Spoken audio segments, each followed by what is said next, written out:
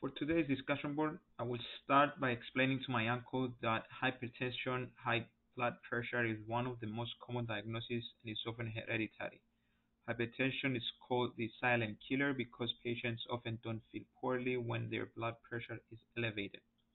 If blood pressure is not treated, my uncle is at increased risk for heart attack, stroke, kidney and eye disease.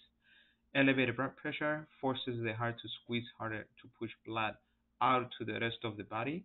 Any muscle that has to squeeze against a higher pressure causes that muscle to thicken and enlarge. When the heart thickens due to high blood pressure, it pumps less efficiently and is less compliant. In addition to causing the heart muscle to thicken, hypertrophy, high blood pressure damages the small blood vessels and capillaries in the eyes, kidneys, and brain. This damage causes blood vessels to leak or break. High blood pressure can increase the risk of retinal hemorrhages in the eye and increase the long-term risk for dialysis of the kidneys.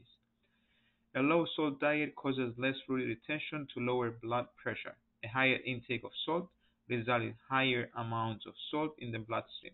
This increases the load over the kidney to prevent water excretion. The higher the water retention, the higher the fluid load, which raises the blood pressure. Since my uncle lacks trust in the medical system, I will explain that simple lifestyle changes might help him to avoid taking a prescription medication if his blood pressure remains high.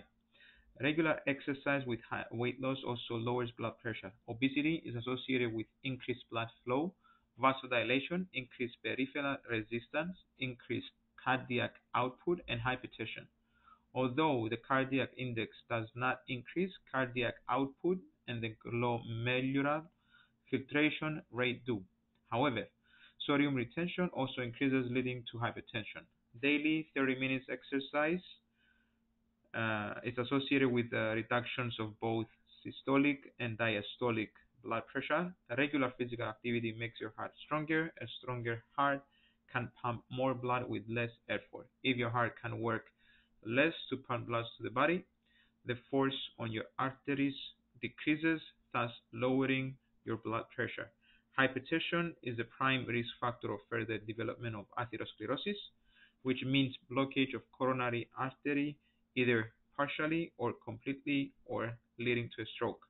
Thus, by exercising briskly, you make your heart capable of forming new small coronary arteries by itself to prevent development of atherosclerosis, which otherwise may lead to heart attack or stroke.